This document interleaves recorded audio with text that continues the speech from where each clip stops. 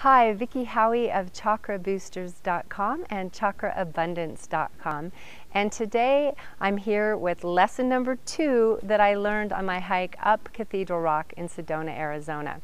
So just to recap real quick, lesson number 1 is to honor those who came before you and honor those who are coming after you by serving them in some way, making the world a little better behind you as you go.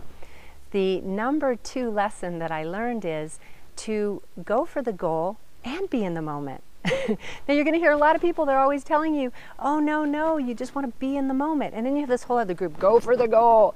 And it seems like the goal setters are missing the enjoyment of life as they go along.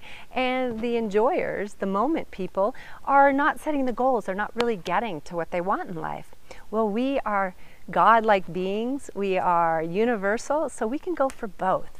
So what I learned on the way up was I met both of those kinds of people. I met people coming down who wanted to stop and practically have tea with me, who were like, hey, how you doing today? It's great. Check out the rock over on the left. And I had other people who I said hello who didn't even give me a hello back. They were so focused on going back down the hill to get to the next goal that they have.